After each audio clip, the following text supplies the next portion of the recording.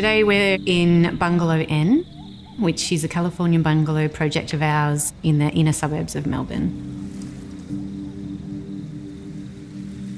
The brief they wanted to bring into this home was to bring some real special detailing and materiality into the interior design. There's a clear definition throughout the project of the existing heritage elements of the home, which then lead into a much more contemporary space to the rear with the new build.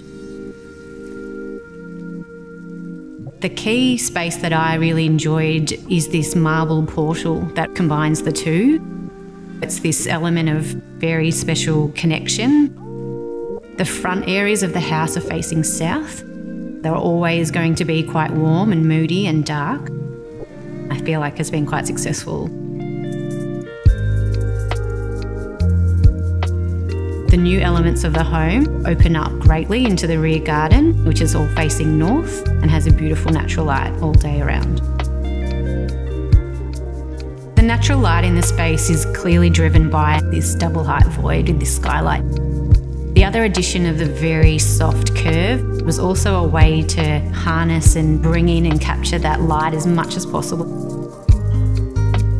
The curves continue from outside to inside, so architecturally, landscape design, in through to the interiors, you'll see these curve motifs throughout.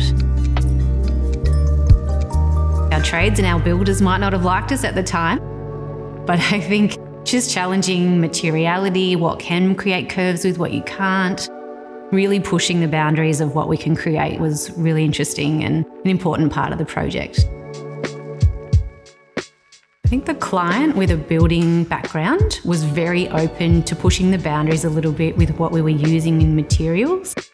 From the polished ceiling throughout that ran up the curve and into the void, to the micro cement ensuite in their bathroom. They were also open to using lots of stone, natural marbles, and even clashing and mixing those marbles, which most clients might be a little hesitant to do. They were very open to really pushing the boundaries and still seeing it holistically come together. In the studio, we really pride ourselves on having lots of custom details throughout a build, and not only is that providing an opportunity for us to really test our design skills, but also to provide something really bespoke for the client that's individual to them and their project.